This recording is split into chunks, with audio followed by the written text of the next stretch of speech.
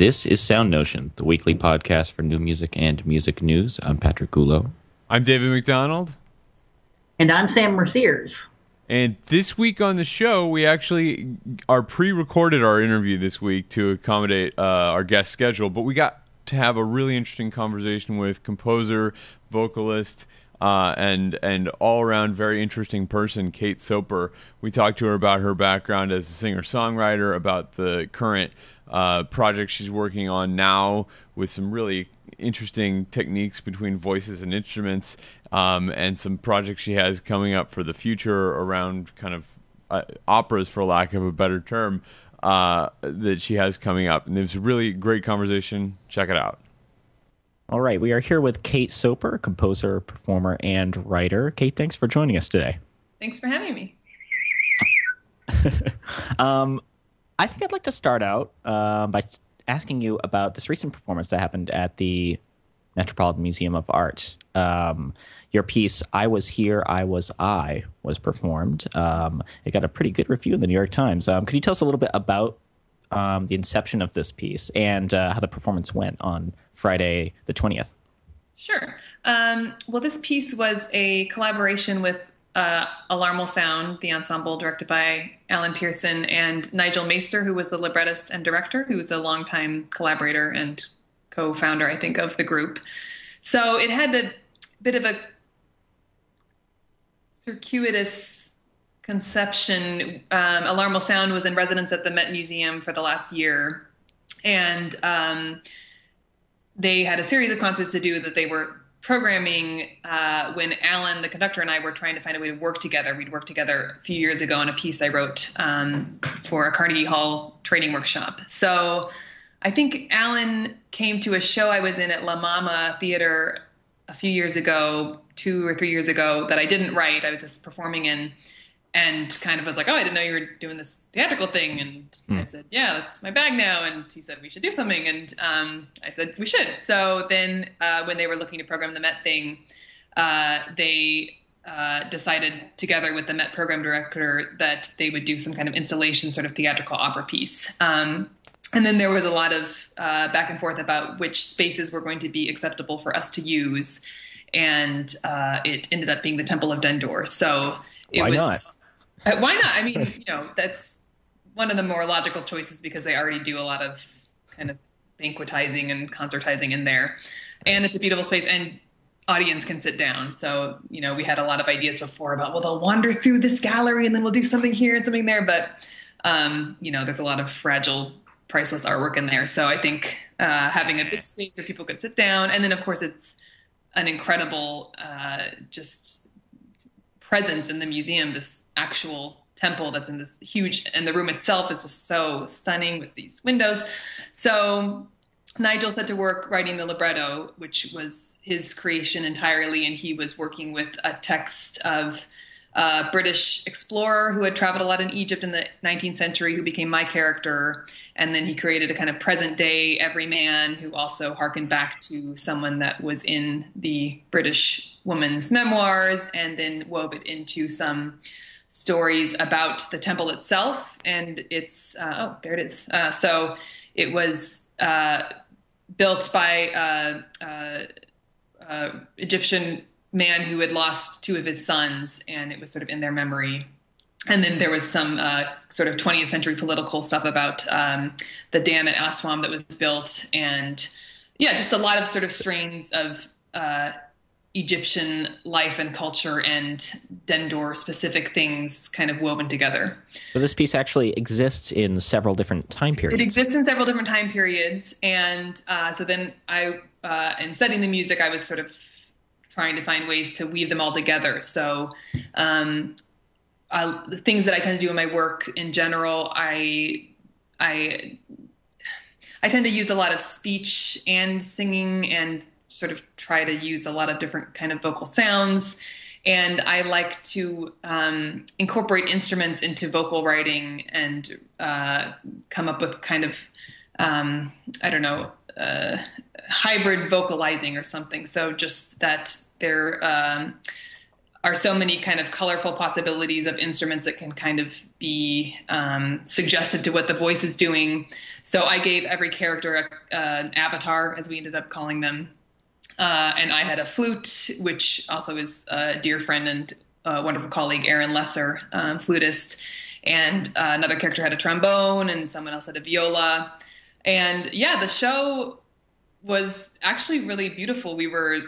It was very hectic putting it together. The Met was very generous in giving us a lot of time in there, but they couldn't close the museum. So we were rehearsing just kind of like people out of the way. And Nigel was really trying to use the space as much as he could. And I think he came up with some really beautiful solutions.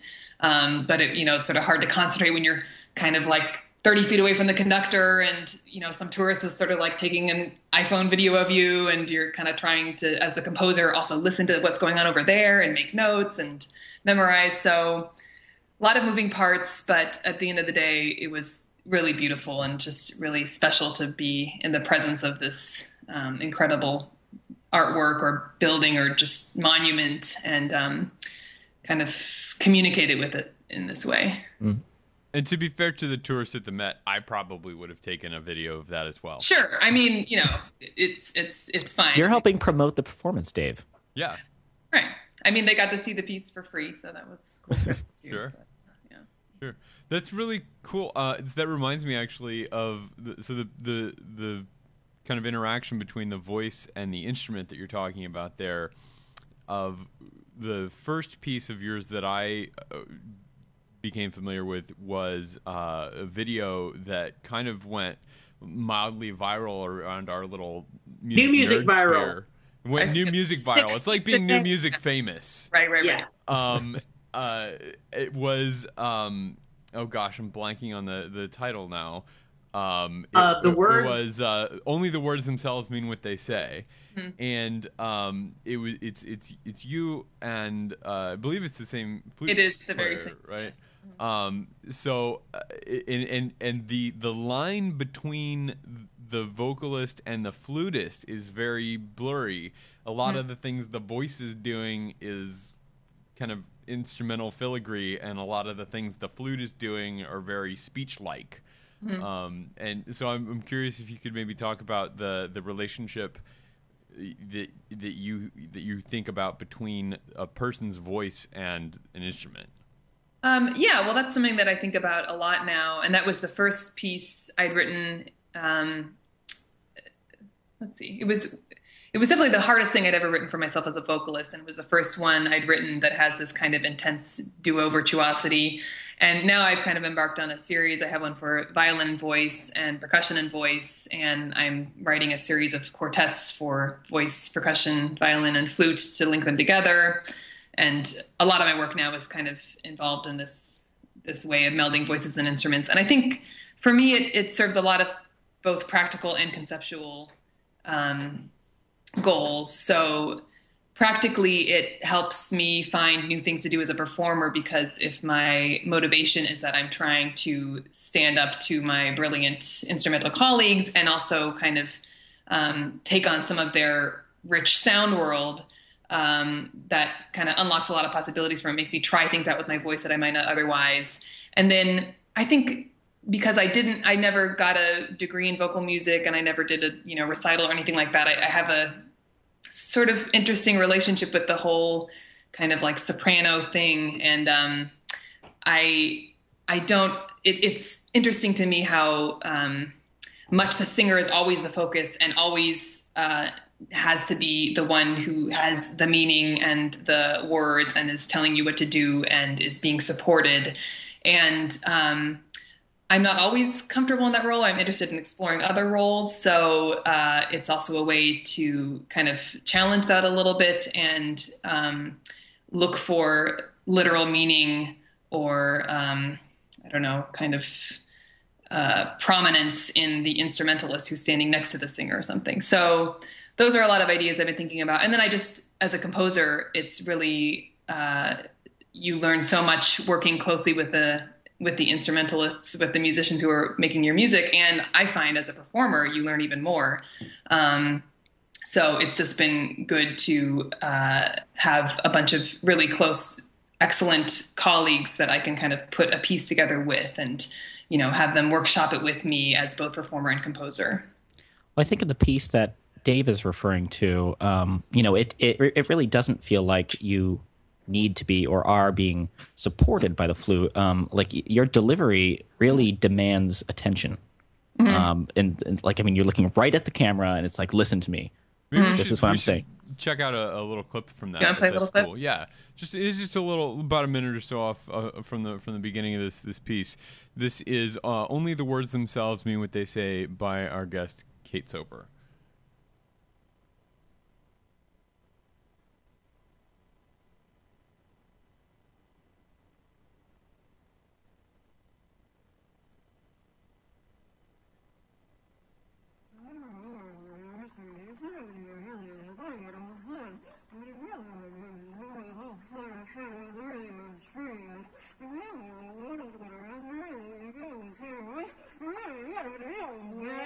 When he says, go away and don't come back, you are hurt by the words, even though you know he does not mean what the words say. Or rather, you think he probably means go away, because he is so angry at you. He does not want you anywhere near him right now, although you are quite sure he does.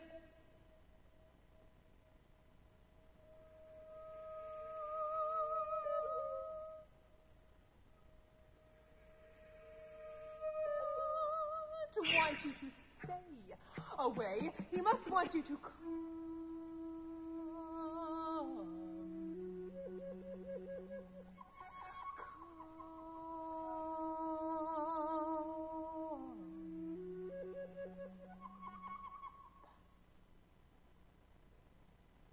So that was just a little excerpt from "Only the Words Themselves Mean What They Say" by our guest, Kate Soper. That was Aaron Lesser playing flute and text by Lydia Davis. Thank you for sharing that with us and letting us play it. It's really cool. So that performance was expressly for the video, right? That wasn't something you were doing for like a regular concert and you kind of adapted it into this thing, right? This was a video. No, that was I was up with my ensemble Wet Ink. We were doing a recording at MPAC, and that piece was going to be on our recording. This is Relay, which is our second album, and it's the kind of piece that you can't really get the whole thing without a video. So I asked if we could shoot it too. So we had a really fun morning of making that video. But we performed it live many, many times too. And I think I have a video of the premiere online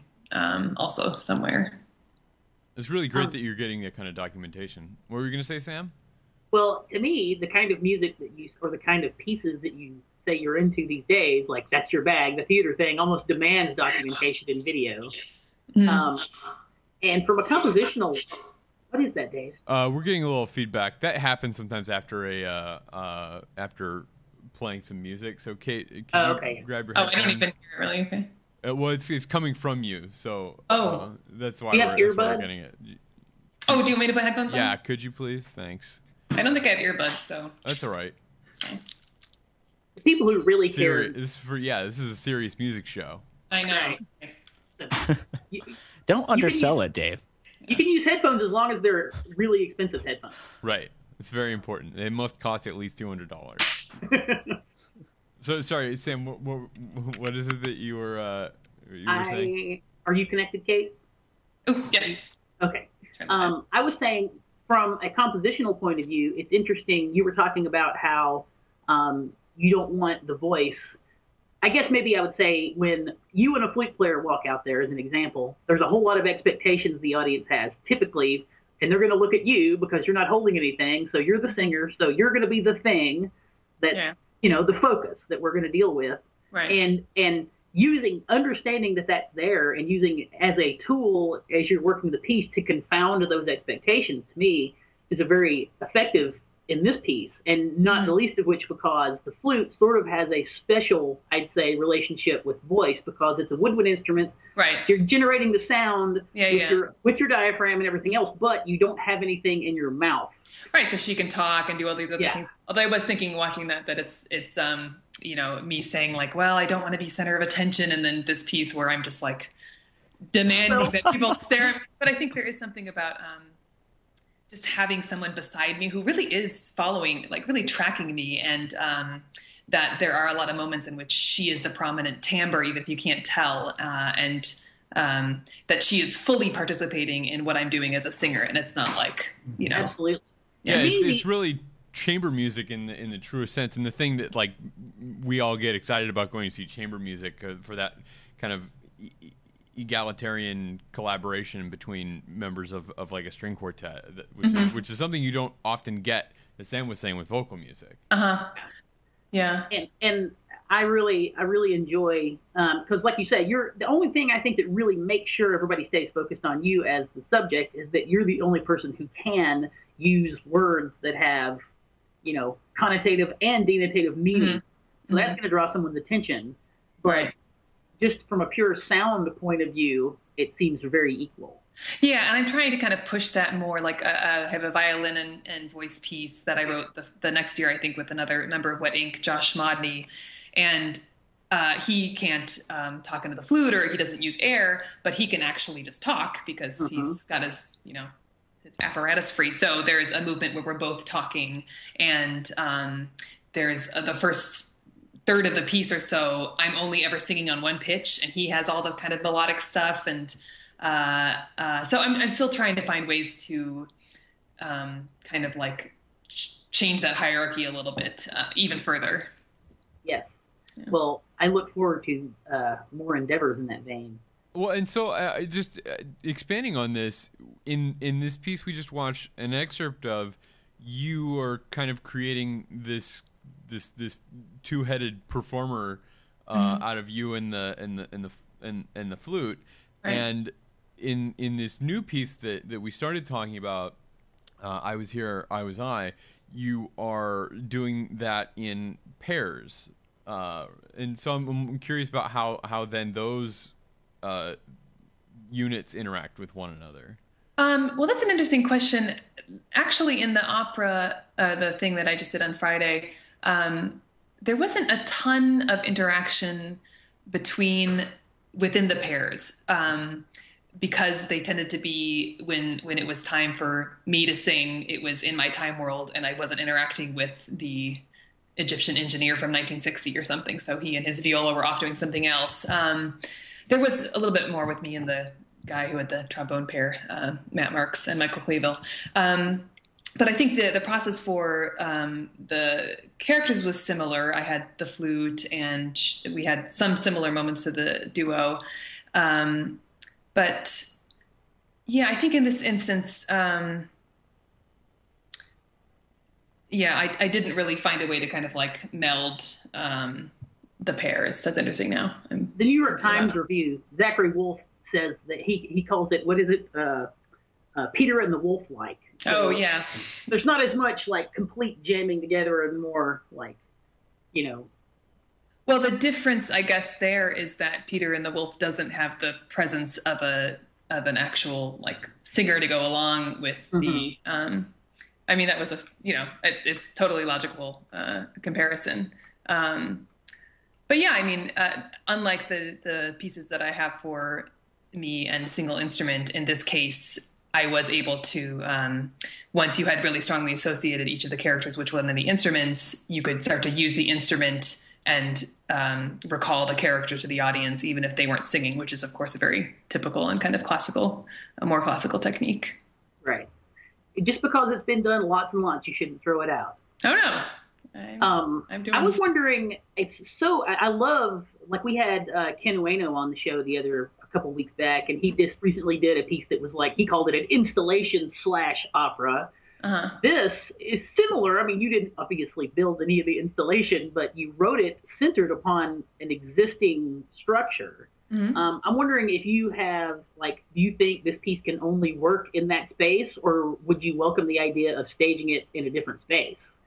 I don't know. I think it would be, I think the best place to do it is in that space. And that's some part of why it was so special, and maybe the most special thing about it. Not only just the physical structure, but the acoustics of this huge room was just, that was something that was really fun for me as a composer, and something that I didn't really have a good feel for until we got into the space. But you know, you can do anything in there. You just like play a violin harmonic trill, and it's just like, oh, that's so beautiful. And it's so fun to sing in there. Like, everybody just sounds amazing, because it's just like endless reverb. And it was just very special. There were some very beautiful staging moments. And, you know, I had a moment where I am not in a couple of the very last things, but I was on stage. So I was just sort of sitting down in character, but just kind of looking out at the windows and just feeling like, this is amazing. This is the way to experience this temple. Like, sit here, you know, with my safari hat on, and just kind of take it all in and hear music from every side. So, of course, it's possible to do it in other places, and I'm sure we will, you know, figure that out. But it'll be hard to top the actual Temple of Dender.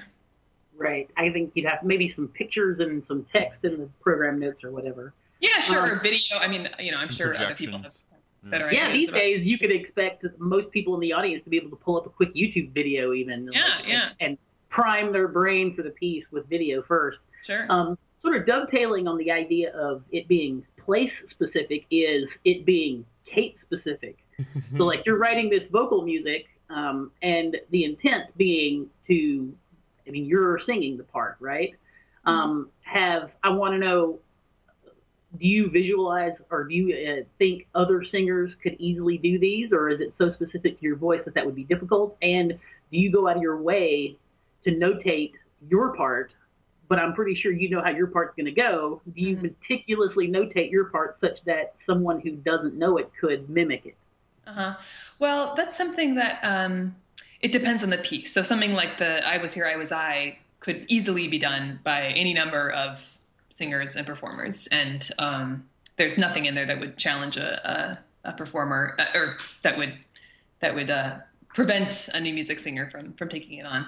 And I think that's true of other pieces, but it's a little trickier. The flute and voice piece actually has been performed many times by various singers, and it's been really wonderful to see that. It's always very, very different, and I think that's inevitable. And so much of it involves just kind of like the way I am, like the way I'm talking now to you guys, or just the way that I kind of sing to myself when I compose or something, that it just isn't quite possible somehow to recreate that, because it's not just about the singing voice, but about kind of character and personality. So of course, people who are different and have different personalities are it's gonna sound really different. And I totally embrace that and accept it. I think, you know, it's not a drawback. It's just a reality of writing music that's very specific. I do try to be as specific as I can with the notation, but it's difficult because some of the sounds that are even sounds that are very easy to produce, or that anyone could produce, even not a singer, are impossible to notate.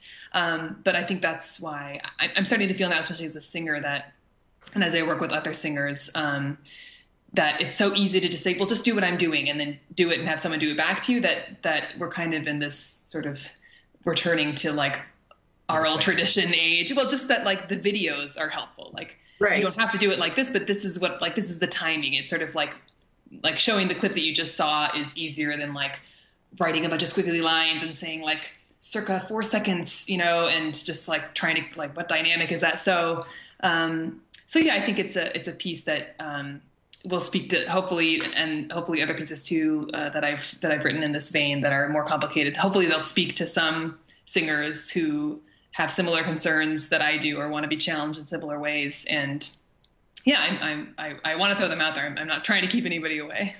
Well, you actually brought up the next topic I wanted to dovetail into, which is the idea of, like, if you're doing something so sort of enigmatic to try to write down, and to have a video as part of the score, you know, like, it goes like this. Yeah.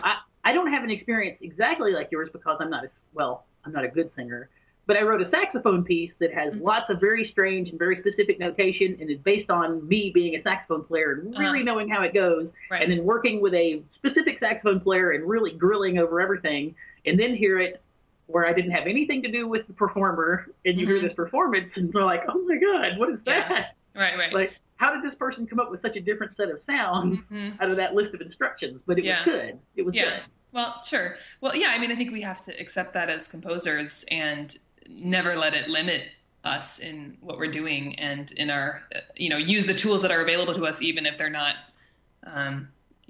widely available. I am in an ensemble, Wet Ink, and I've been working with them for a long time. And another recent piece, I had a CD come out this year, Voices from the Killing Jar, and that was really about me having spent many years working with these 6 other individuals and learning what their sounds are like and what their multiphonic fingerings for the saxophone are, or like what are the best violin licks or whatever, and really wrote a piece that it's hard to imagine being performed by someone else, because it's 7 people, each with their own idiosyncrasies, where I'm really emphasizing the idiosyncrasies.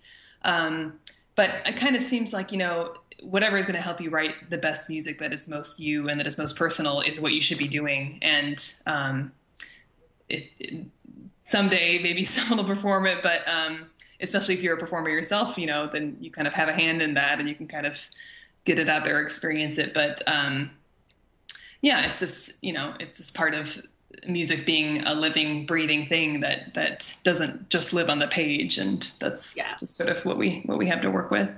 I think the idea of using a video, there are some people who I would say the only way to explain why they might, for instance, be opposed to having an explanatory video is that it's against their religion. Like, they can't tell you exactly why they don't want you to do that. They just think it's wrong. You should write down these instructions on paper. But, writing down instructions on paper was music at that time embracing the newest technology. Hey, look, we've got paper and we can write on it. Let's figure out a way to notate this music instead of passing it, along. Yeah. So, I think that's a fantastic idea. And it's like learning a cover song. Yeah. Yeah, it is kind of, I mean, I'm sorry, go ahead. No. Oh yeah, right. I always get to speak first. I was a singer-songwriter actually for a long time in college, and I did a lot of cover songs. And I'm a piano vocal bass, and you want to cover an Elliott Smith song, and you have to come up with something that's not really going to sound like the guitar. But yeah, I mean, it's about as a performer in that case, just using your ear creatively and trying to figure out what you want. And then maybe sometimes you do want to take it in a different direction. I had a duo perform the flute piece in full clown makeup, doing this like crazy choreography. And I was like, all right, that's awesome, but totally different from the way I usually present it. But, you're game. Yeah, I'm game. I'm game for anything. I think all you want is for people to be passionate about your music and to want to perform it and want to live in it. Absolutely. So I don't want to let this skip by. Wet Ink Ensemble, you mentioned. We should give an official, bio of Wet Ink and tell us how that came to be and what you guys are up to as an ensemble. Sure. Well, Wet Ink, we've been around. I think we're in our 15th season or so. But I think that. Let's see. How to describe it? Well, at this point, we sort of have a core ensemble of 7 people, a couple of which are founding members, and then we have a lot of amazing people in the kind of larger group for concerts with large ensemble works. And the 7-member group is what I was just referring to when I talked about my recent CD. And we kind of formed that in order to facilitate touring and to have some kind of standard group of people that we knew would always be available to do concerts or travel. And just by virtue of who was game at that point, who was in the group, who felt really solid about all the Wet Ink activities, it ended up being kind of a strange instrumentation. So it's voice, flute, saxophone, percussion, violin, piano, and electronics. Yeah. and sometimes accordion and other things. But we just sort of ran with that and did a bunch of commissioning and got a lot of great works for the group. And things have been going really well lately. We kind of managed to really solidify our kind of joint values and just the what we all get out of performing with each other at a moment right before everyone sort of started splintering off and getting jobs and moving away. So now it's not so difficult for us to come together again. So we had a gig in May that was for the large ensemble in New York. And then I think that actually last week I couldn't go because of the Met thing, but most of the group went to play at the Walden camp, which is a camp for new music composers in the middle school and high school age range. And in October, we're going to Germany to play at an electronic music festival. And I don't remember our season map quite, but yeah, we'll have links to that stuff in the show notes. Great. Yeah. And it's on her site as well. Mm-hmm. There's a link to that. Yeah. So anyway, I to be honest, until recently, I didn't know. I'll see, like, I think I'm even subscribed to the wedding Twitter feed or something. You didn't put those together? Yeah, and I never put those together, but I always think, oh man, that is such a crazy group of instruments. I would love to write a piece for those guys.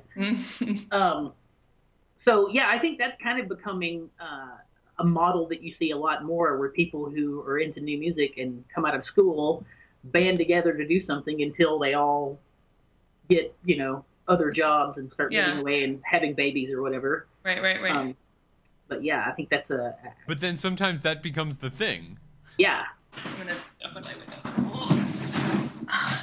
I mean, I think luckily for us, we sort of so insinuated ourselves into this group, and I feel certainly that my work has really kind of come out of this experience, that I consider it to be a really fruitful, creative aspect of my life still, and something that I want to prioritize. So now, even though there are babies and jobs and et cetera, it's still something that is so absolutely worth it to make time for and to really keep active with. And I think, we've commissioned a lot of interesting pieces, and we really kind of look for interesting things to do with the large ensemble too.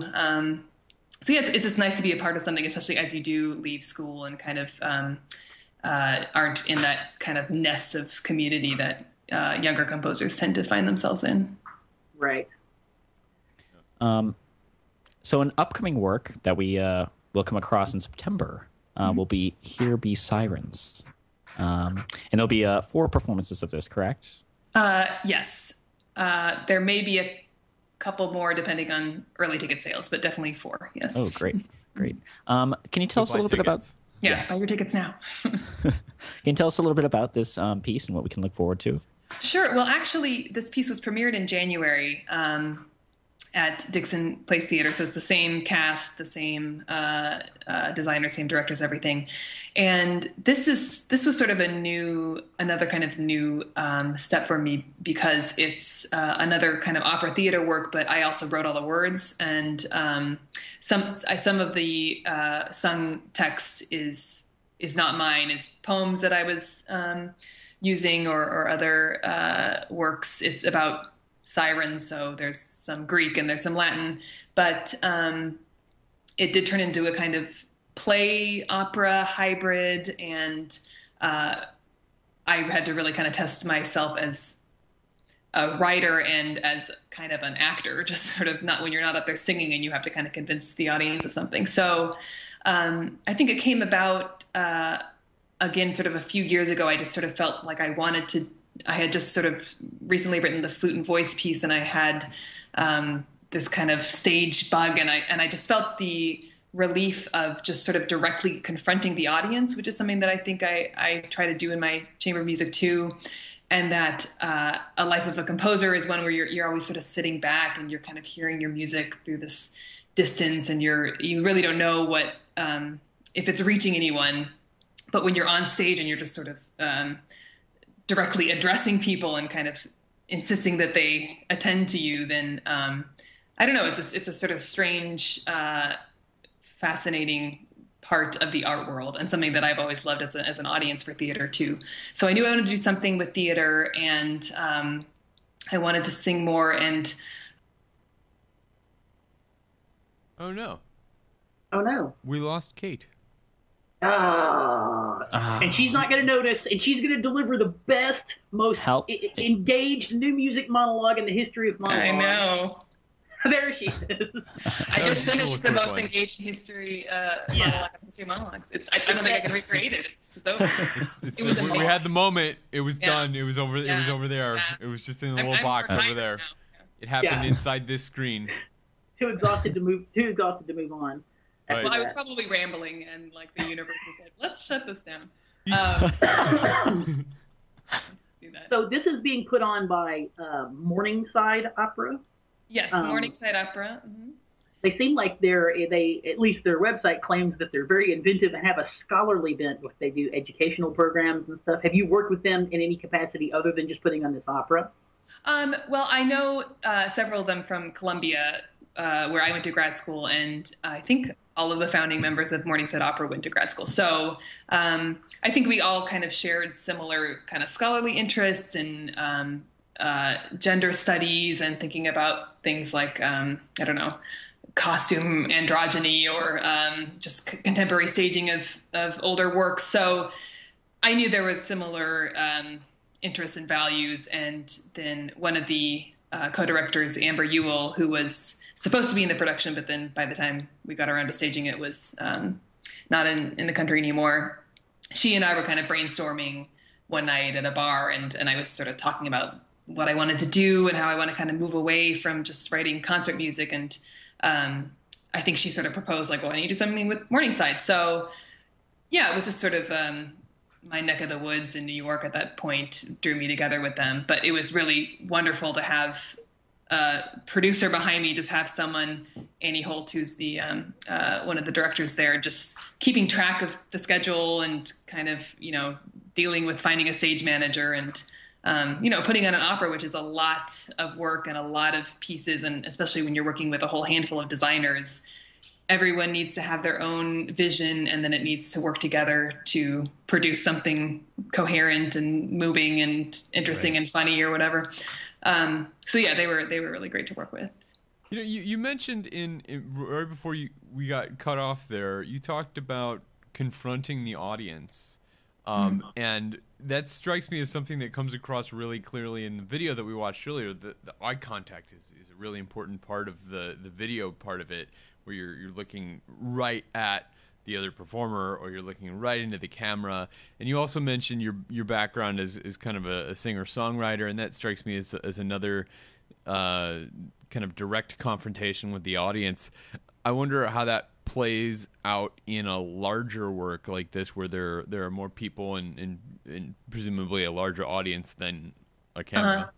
Yeah, well, it's definitely different, and I think it is different also because of the just sort of spoken aspect of it, the kind of play side of the opera, and kind of like when I did the flute piece on the sort of maybe even more direct way, I was really kind of writing a character for myself who is sort of a mouthpiece for me. So the character that I play, Polixo, is a scholar, and she's trying to figure out how to get off of the island as a siren. And does she have to keep staying here and like watching the ships go by and singing, and then they crash, and then another ship comes by, and it's just really boring. And she's also wondering, kind of like I do, what makes singing so powerful, and why do we always necessarily and helplessly kind of gravitate towards the singer, and what power does she have, and does she have any ability to relinquish that? So thinking about all those things, I wrote a character who does really literally kind of confront the audience, like, talking to them, and I kind of have these shticks, and that was, in a way it reminded me a little bit more of like teaching or something, which I do now at Smith College, and which I did as a grad student at Columbia a lot, because you really are talking to people. You're trying to convince them of something. And you're performing too. Yeah, and you're performing. Yeah, and you're performing as a teacher too. The difference here was that I had like a crazy wig on and like big Hobbit feet, and You don't teach in that? I don't. I thought about it. It's like kind of my armor, but maybe when I get a little further along on the tenure track. I was gonna say that's a post tenure plan. Yeah, I think so. Then I will never take the wig off. Right. but in a way, it's also kind of a relief because you're just really saying what you mean, which is something that we're always struggling to do in music. And I still think it's a worthy endeavor in music to say what you mean in this medium that is not really a language, but sometimes it can be nice to just actually say things. Right. Yeah. So yeah, I mean, I loved it. I can't wait to start it up again. It was stressful. I was, very nervous at several instances, but yeah, there's nothing like it. Just sort of being in a world that, in this world that you've created or someone else has created, and sort of trying to live in it and let yourself go a little bit. I experienced this with the piece on Friday at the Met a little bit too. And I want to get to that place in my chamber music too, if I can kind of find a way. Yeah, and it seems like you would have even more power to say what you mean when you're writing the text as you did for this. Yeah, and really with great power comes great responsibility. Well, sure. Yeah. So I'm curious what that experience was like, how that was different for something like this compared to something where you're working with either another person or an existing text. Well, I think at this point, I feel like I have so much that I'm trying to explore that I really appreciate. I want to work on my own writing more, and it's getting to a point where, and maybe at some point I'll just start writing string quartets again or something. But I really am thinking about text as I'm thinking about music, and the music that I write, even if it doesn't involve me as a singer, which it often tends to these days. Usually I'll be reading something or I'll be thinking about something and I'll be writing in a journal. So yeah. Oh, I forgot what the question was. I was just talking about the difference between writing your own stuff and working with other stuff. Right. So for me now, like that tends to be the instigation, and it tends to be the little seed pearl. The writing that I'm doing or the writing that I'm compiling that someone else has done. So it's very rewarding for me. Yeah, I think, yeah. Were you nervous when you first started doing that? I think in the only times I've ever even thought about playing around with writing words, I feel really self-conscious about it because I spent all this time working on writing notes and getting good at putting notes and sounds together. But I feel like a total dilettante when I start to try to do the same thing with words. And yeah, right. Well, she's a writer. Yeah, sure. Clearly, you're much better at it than I ever have. I just started saying that like after this opera came out. Right. On my card now, which I don't have. I mean, you said earlier you weren't even at first comfortable with calling yourself a soprano, right? You gave us, for those in listening to the audio version of the show, we had air quotes around the word soprano. Right. Well, yeah, I mean, and for me, I always sort of felt like a writer even before I felt like a musician, and I always thought maybe I would pursue that instead of music, but then I went to college and grad school and this all happened, and I'm very grateful and it's fascinating, but I do feel at home writing, and it's always been something that I've just kind of done, for better or worse. But yeah, it was very nerve-wracking, and actually, I think when I was a singer-songwriter, I wasn't self-conscious at all. Somehow, it all just came out, and again, for better or worse. But when I started thinking that I wanted to write my own texts in concert music, I remember I had this whole scheme a few years ago. I've never even told anyone this. I think where I was gonna come up with I was going to invent a poet. I was going to have this like pseudonym, like Batman character. And I think I even had a name for her. And I was like, I'll just say that like this person wrote the text, and then, kind of like, how am I going to register this with BMI, or, and because I did feel very self-conscious. Like, again, I'm not a soprano. I didn't get a degree in this. I'm not a writer. I didn't, study with anyone. But I think, you have to get over that all of us collectively, and just something is calling to you and you don't feel trained, I mean. So if anyone wanted to interview the person who wrote the text, they'd always be unavailable for comment. Well, no, I would, like Banksy. I would put like my glasses and funny hat. Oh, okay. Hello, yes, I'm the poet. I didn't really think it all the way through, but, because I did start writing my own text and the CD, Voices from the Killing Jar with Wet Ink. There's a few pieces on there where I wrote the text, and that was probably some of the first stuff where I started writing concert music with my own text. But Sirens was very different because it was not just singing, it was actual like monologue, and like now I'm going to have a conversation with this other character. But I loved it, and actually I was very fortunate to be at the Radcliffe Institute while I was writing it, and it was full of amazing writers and scholars and very successful playwrights and novelists, and they very kindly, some of my friends there let me have a series of readings where we would just sit in a room together and read it aloud, and they would take on characters, and they would give me some criticism and critique.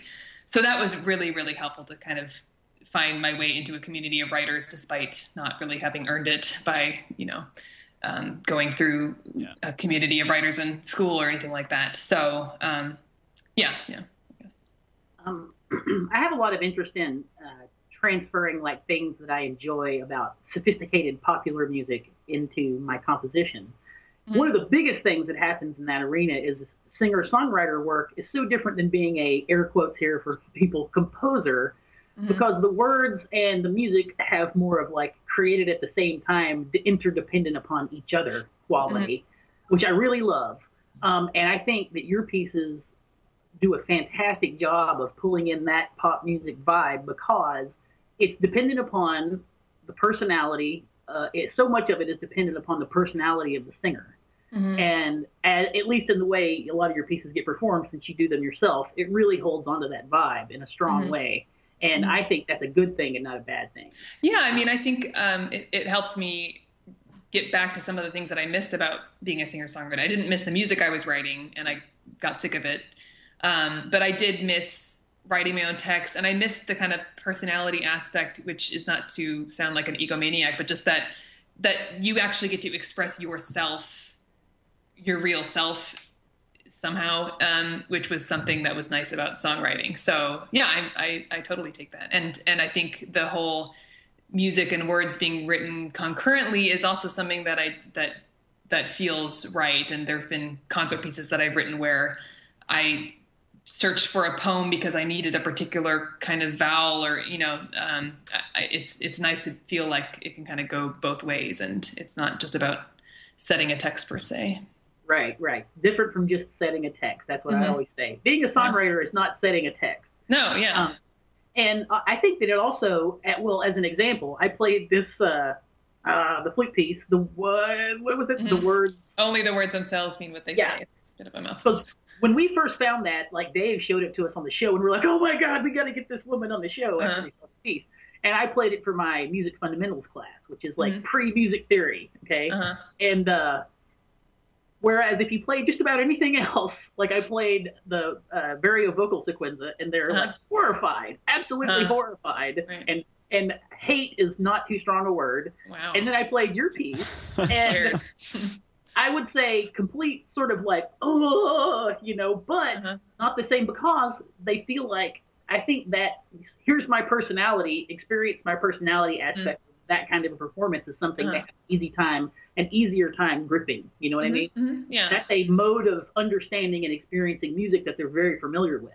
Yeah, right. So really appreciate that. Well, I think that curiosity really comes across, the curiosity about new sounds and putting things together in new ways. And you talked a lot in the discussion today about experimenting and trying new things, and that the light about curiosity, I think, really comes across in that delivery that Sam was talking about, that makes the performance so engaging. Yeah. So thank you so much for being with us. I guess I normally say this morning, but we're in the evening as we're recording this. Right. But thank you so much. Before we wrap up for good this interview portion, do you have anything that we haven't talked about that you wanna make sure to plug before we go? I don't think so. I mean, come see Here Be Sirens. Where can people find you? Is performing to an empty audience. People can find me at katesoper.com, and people can check out Wet Ink at wetink.org. And I have stuff on Vimeo and YouTube, and there are links to that on my website. And she will have a piece performed at Tanglewood's Festival of Contemporary Music this summer. I unfortunately I'm not going to be there, but I dearly love this piece. It's an older work that is special to me, with also a fascinating text by Christian Book. And that will be July 20th in Ozawa at 8 p.m. So please go and tell me how it went. Hopefully I will be at a rehearsal or something. Well, that's a sign of success as a composer, that your pieces get performed in situations where you just can't be there. Because you got other important stuff. Yeah, I know. That's right. You wish you could be everywhere once, but well, yeah. it's only happened to me twice now, and it's terrifying. Yeah, I don't know if it's. I guess it's happened a couple times. Maybe it's happening and we don't even know it. Yeah. Like, all our movies are great now. Right. I think that's safe to assume that at any moment somebody in the world, it's like it's 5 o'clock anywhere. Yeah, right. Somebody's performing Kate Soper's music somewhere in the world right now. As not only as I'm recording this, but as you listener or viewer are listening to or watching it. Someone is performing it. Kate, thank you so much for making some time this week. We really appreciate it. It's been delightful talking to you. Thank you guys. Thanks. It's been fun talking to you too. Thanks again to Kate for joining us. Great conversation. Check out more of her stuff on her site, katesoper.com. And now we head to our usual news headlines. We had an interesting story this week on New Music Box, kind of a behind-the-scenes tell-all type of thing from Ellen McSweeney about the Chicago Beethoven Festival and how the orchestra from last year's 2013 mounting of the Beethoven Festival, is it called the International Beethoven Festival or something like that?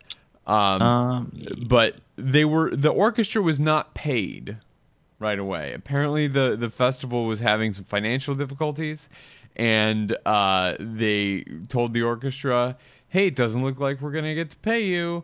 And there was a big to-do about who was going to get paid when, and some people were getting paid right away and other people weren't. And it seemed that the people that were closer to the festival organizers kind of personally were the ones that were getting paid. And then, over 6 months or maybe even longer later, some people got a portion of their pay, but still most of the ensemble has not been paid in full.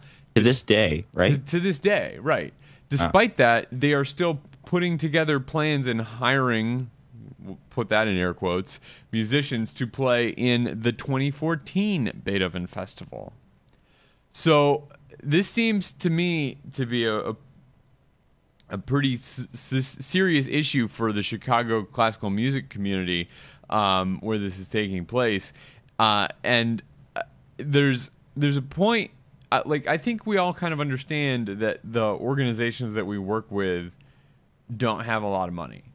We all understand that we're dealing in a world that is dominated by nonprofits that are always struggling, that are always having to work really hard to bring in new donors, new audiences, and find creative ways to meet their budgets and to get grants and all those other things. And I think we all understand that, but to keep telling people that you're going to pay them and then not paying them, at some point you're no longer just like a struggling organization. At some point you're just being an asshole to these individuals. And I think that's the point that this has reached in Chicago. And Ellen even brings up this story at the beginning about a different gig, about being offered a gig and then her asking how much it paid. And she was being offered this gig through a mentor of hers. And when she asked how much it paid, the mentor told her how much it paid, and then said that was in bad taste, that she shouldn't ask that kind of question. And I think, and as did seemingly everybody else that commented on the story, that is just absolutely bonkers, right? If we're going to be professionals, there's a point at which you do it for the experience and you do it for the exposure, whatever the hell that means. But my landlord will not allow me to pay my rent in exposure or my municipal utility bills in exposure. So I don't know. This seems like a weird story. Do you guys have any thoughts on this? I think it's classy of Ellen to not name the mentor. Sure. That guy would be getting a lot of emails, or girl, I should say. I mean, she called out the organization. Yeah. But but I can't think of any other circumstance in which I was being offered a gig and then not ask how much money I was going to get, or I wouldn't be told. The conversation wouldn't be had at some point. Right. That's just very awkward. It doesn't exist. That sort of thing doesn't exist with any other work that someone might do. Like, I wouldn't accept a job at any organization or at a company or anything without knowing what my salary was. Right, and that's the crazy thing. Like, nobody, we don't expect this kind of shroud of mystery around getting compensated for a job in any other job, right? Would anybody else take a job where they didn't know how much they were going to get paid, but they would agree to do it? It seems really strange. And another thing that's weird about this to me is that nobody has any contracts and nobody is in the union. And I understand that those are tricky things, but like at some point we got to be, we have to start acting like professionals and not like college kids that are doing it for the beer money, right? Yeah. Well, so how does we know what happened at the Beethoven Festival last year. What can the Beethoven Festival this year? Let's accept that they want to continue going, and that's fine. They should if they can make it happen. How do they get their credibility back at this point? See, here, I would say they shouldn't do it. If they can't afford to mount a festival, then they can't afford to mount a festival. That's it. We talked about the Hartford Wagner Festival last week, hiring somebody to make digital orchestra parts for their performances of The Ring, right? If you can't afford an orchestra to do Wagner, then you just can't afford to do Wagner, and that's something, it sucks, but it's something you're going to have to live with. And if you can't afford an orchestra for your Beethoven Festival, then maybe you can't afford to put on a Beethoven Festival. Or maybe you have to put on a Beethoven Festival of string quartets and piano sonatas. I'm under the impression that they, or that at least they feel that they can do it again. I mean, after all of the bad publicity that happened last year for this sort of thing, it would seem kind of crazy if they said, hey, guys, we're going to have another festival, but we're in the same predicament as last year. I haven't heard them say they don't have the money again. Well, what about the people that played last year that still haven't been paid? Yeah, that's a good point. They should actually pay them first before they ever talk about putting on another festival. Yeah. I mean, I just think it's completely idiotic, and I would, if the person were in front of me that were in charge of doing this, I would berate them to their face. It makes me really angry, as you can tell, that they would even consider putting on the festival again when they can't pay the people the first time. Like, I understand, and I think even the musicians probably understood the night of the show when they said, sorry, we don't have the money. But to still not have the money now the next year, and the festival be planning the next iteration of their thing, like, that's completely insane. It's completely insane. Sam, are you with us? Yes. It doesn't go just for performers. Actually, Kyle Gann has a comment on Ellen's blog post that's pretty funny. He says the Europeans are the worst about paying, as though smugly assured I wasn't going to cross the ocean to collect. He says he once faxed a French record label every day asking where his check was.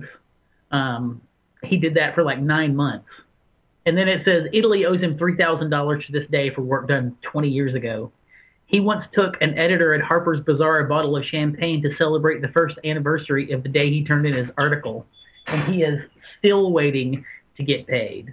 So maybe it's just music where people think that you're willing to do it for nothing. Well, I think the Kyle Gann thing is a little different because they're assuming that he doesn't have the wherewithal to deal with the legal systems in their countries. Mm-hmm. I don't know if the Italian company that owes him money would have stiffed him if he were an Italian. I feel like a lot of that is that he's an American. Yeah, and that's I think this sort of thing can happen with vendors a lot, though, too, or like contract work in general. Contractors who do work for companies are constantly following up about receiving their checks. Like, that's a part of the job. And sometimes budgets don't work out for companies and things, and then you might have to wait. You might have to wait a few more months or something to get your check if you're doing graphic design or whatever it might be. Well, a few months, I think, is something that people understand for contract work, but it's clear that they actually can't afford these musicians, and this has been going on for a really long time now. And I was reminded when I saw this of a great video by a great talk that a designer named Mike Montero gave at a design conference in California a few years ago. It's recorded, and you can see the video of it. It's called "F You Pay Me," only they don't abbreviate the first word. And he actually says, so if you're watching this and you're sensitive to strong language, maybe you shouldn't watch this other video that I'm recommending. But it's called "F You Pay Me," and it's this designer and his attorney sitting down and talking about what happens when things like this happen. And the important thing is that there's always a contract, and it surprises me that nobody thought to have a contract with these musicians. Well, can you hear me, guys? Yeah. Mm-hmm. You get the impression that the environment, in the same way that you shouldn't ask how much you're getting paid, because it's such a performer-rich environment, and if you get a reputation as a troublemaker who actually wants to know what you're being paid, but they'll pass you over next time, it seems like it would fit in that context too. You don't want to ask for a contract because that's what troublemakers do. It's crazy to me. Well, if they're gonna not work with you because you asked for a contract, then they're the kind of jerks that you may not want to work with. Yeah.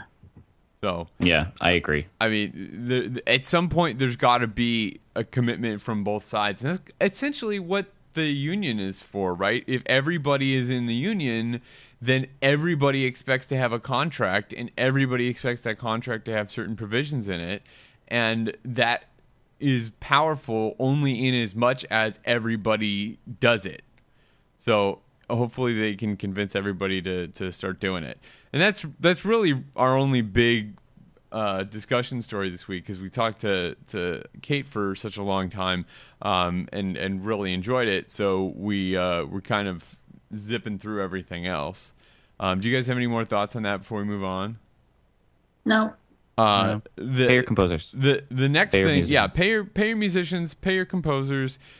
People who are doing work for you as professionals should be paid as professionals and treated as professionals. So WQXR, the great radio station in New York City, has launched a new podcast hosted by Nadia Sirota, and it's something that we talked about when they were kickstarting it a while ago, called Meet the Composer. The first episode's out. It's a really interesting show. If you guys listen to it, I haven't listened to it yet. It's an hour or so long, and it's just kind of a deep dive into the music and personality of John Luther Adams, which is great because he just won the Pulitzer. They didn't know that when they were putting this together, but it's a really interesting look at his background in music, how he got into composition, and the kind of things that he thinks about when he's writing. So you should definitely check it out. We'll have a link to where you can do that in the show notes. And it's wonderful that the online media conversation about new music is growing. So yes. We're really happy to check this out. And they're going to have, I don't know how often they're planning to release them, but they're going to have a number of these with different composers on a regular basis. And you should absolutely subscribe to this podcast because it's going to be great. Or it is great after just one episode, I should say. The editing seems pretty cool too. Yeah, they've got a bunch of clips from the music in there, and it's all very well thought out. And they've got people talking about the composer in addition to the composer himself. So it's really interesting. You get a feel for who John Luther Adams is, and why he lives in a shack in Alaska to write such awesome music. It's a very composed and put together thing, and not a casual interview like we do. Right. Right. It's definitely a different sort of thing than what we do, but a very good thing. Yes. So definitely, once you've listened to this and subscribed to SoundNotion and all of our shows, the next show that you should subscribe to is Meet the Composer. The next thing, the number 2 podcast out there. Right. No. There's no ranking. They're great, and I like what we do too. We talked to Drew McManus a while ago about a project that he had to digitize and make searchable on the internet these tax forms called 990s for orchestras.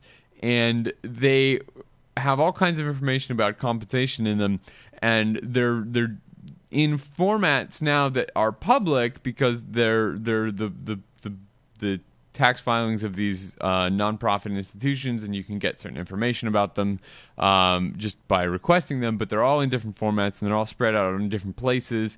And what Drew's idea was to make them all searchable and put them all in one place and digitize the information so that you could have computers understand what was going on there, and therefore have computers do more thorough comparisons and more meaningful comparisons between the way different orchestras operate financially. And his 990 project Kickstarter didn't get off the ground, unfortunately, but there has been some new developments on that front about a lawsuit that is it looks like they're suing the IRS, or they're an organization called Public Resource, publicresource.org, is bringing a lawsuit against the IRS to compel them to start releasing 990 data in a text searchable format. So this is basically exactly what Drew wanted to have happen. And let's be clear that the 990 data is, quote, air quotes, and I don't even have video today, so I'm telling you I'm doing air quotes. It's already available, but it's just in a PDF, non-searchable. So if you want to know anything, you have to read the entire thing. You can't search through it as if it's a data block. That's the big thing, because the information is technically available. Right. They're suing to make it so it's available in a meaningful way that lets people actually search through it and find things. And in a day when every time a labor dispute comes up with an orchestra, there's a he said, she said, we said, they said about how much money is going where and who's getting paid what and all this kind of stuff.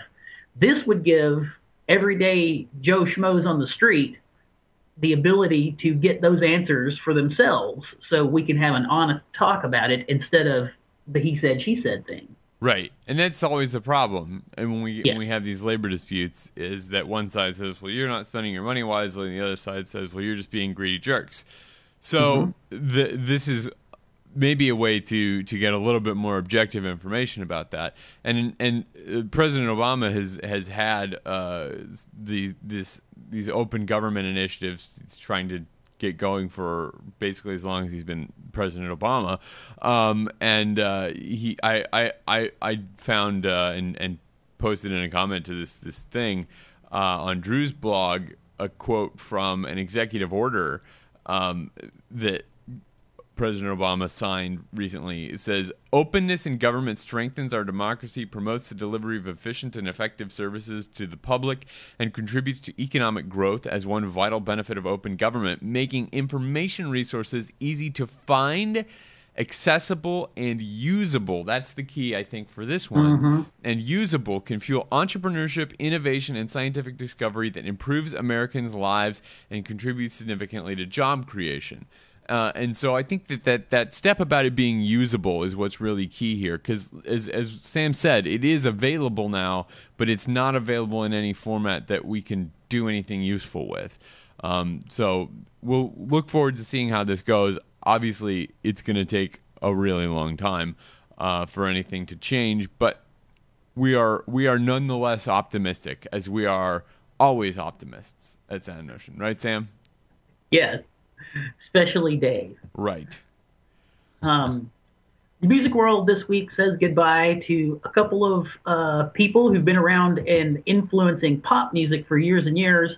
One you may not have heard of, Jerry Goffin, that is with a G, Goffin, was the lyricist with Carole King They were married at one point and then divorced, but they kept working together, had 2 kids together, and kept working together for years and years.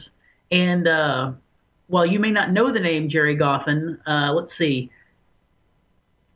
Will You Still Love Me Tomorrow? Take Good Care of My Baby, Some Kind of Wonderful, You Make Me Feel Like a Natural Woman, Don't Ever Change, etc., The Locomotion, etc., etc., etc. He has been the lyricist on many, many, many songs that he and Carole King came up together and then sold to a huge variety of artists, including the Drifters and Elvis Presley and the Beatles and the Monkees, etc. He passed away this week. And Casey Kasem. Are you guys still hearing me? We got you. Okay, Casey Kasem, who was the long time host of, what is it called, America's Top, or the Billboard Top 40 or whatever. Yeah. And he passed away on last Sunday.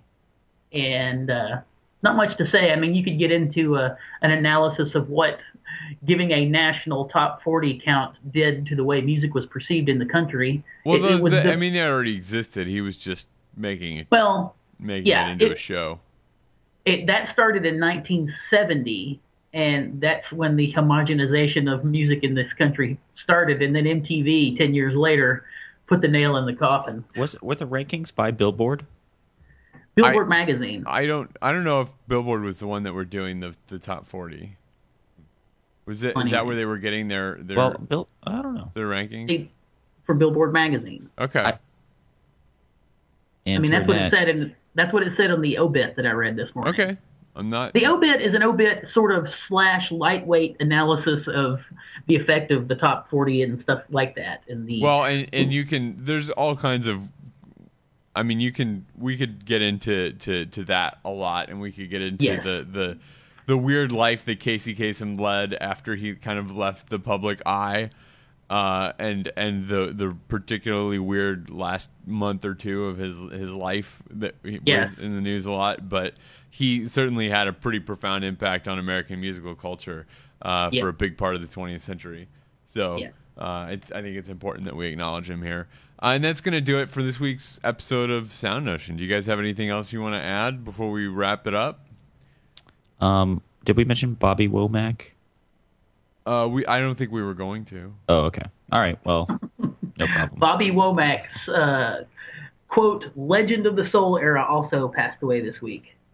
So that's going to do it for this week's episode of SoundNotion. Thank you to everyone for watching or listening, and thank you to Kate Soper for joining us again. Sorry for the weird cutting in and out. We had to rearrange things for her schedule this week, and that's fine. If you would like to interact with us on the social media, if you want to comment or find links about anything that we talked about this week, you can go to our site, soundnotion.tv/SN, and you can get links to all the stories that we talked about, all of our social media things. You can comment on the site there. You can watch live when we do this show on Sunday mornings at 11 a.m. Eastern Time. Though I will say that we're not going to be around next Sunday. We're taking the week off for American Independence Day. We'll be back the week after that on the 13th of July. So we'll be back on July 13th, 11 a.m. Eastern Time, live.soundnotion.tv. You can connect with us on Facebook. On Twitter, we're at SoundNotion. On YouTube, you can subscribe to us and comment on the YouTube posts of these videos. You can also check out our Tumblr blog at blog.soundnotion.tv. You can subscribe to this show and all our shows at soundnotion.tv in the iTunes store. And so you'll get every episode downloaded automatically to your favorite device, and you can leave us a review in the iTunes store or wherever you get your podcasts from. That would be very helpful to us. If you'd like to support the show, you can do that. Leave those comments. Tell your friends. Use our Amazon affiliate search on our site, and that always helps us out a lot. SoundNotion's introduction includes music by Patrick Gulo and video by Tyler Lapp. Thanks again so much for watching or listening, and we will see you back next week.